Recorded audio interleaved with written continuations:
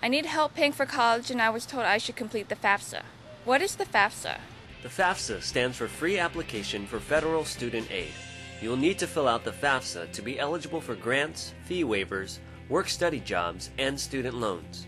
You can apply online at www.fafsa.ed.gov. The online FAFSA application is easy to complete. The computer program will walk you through all the questions you need to answer. Best of all, it won't cost you anything to apply. To complete your application, you will need a PIN number to electronically sign your FAFSA. This is to ensure your privacy and security. You can obtain your PIN at www.pin.ed.gov. If you do not have internet access, you can pick up a paper application at the financial aid office.